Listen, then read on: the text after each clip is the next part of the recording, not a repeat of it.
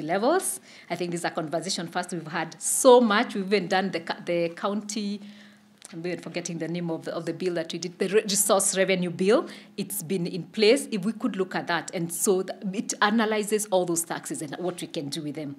And urgently develop a new tax law. We have an old tax law that focuses on tax revenue, not enabling businesses to grow and looking at the revenue from there. Enhance enforcement of tax evasion regulation by using PIN numbers to track evaders, so that we expand that space, so that we're not only going for a few. We're not looking here and we see Vimal or we see Flora and we know where their businesses are and we go for them. There are many who are doing similar businesses, but they are not in a tax bracket. Develop a new policy to remove VAT refunds. It's been cumbersome. I know you remember these conversations many times under the round tables about VAT refunds. And we've been having a conversation with KRA, and even for them, they are ready to say, can we think of something else that's different, so that we remove the issue of refunds?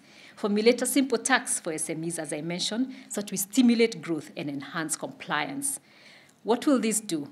We'll have increased enterprise growth, we'll have increased revenues, we'll have increased jobs and wealth creation, and we'll have increased compliance, and we'll stop having Kanjo and NMS and everyone else running around for SMEs.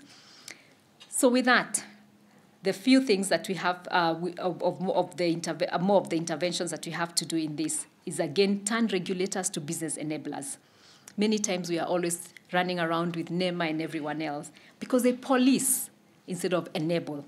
And we know there are always bad potatoes, but let's pick the bad potatoes without policing everyone and merge those with similar mandates. We have so many regulators that have similar mandates. If we could merge them, that will really reduce the cost for government and the cost for compliance. Reduce the licenses to one business license, increase investment in renewable energy.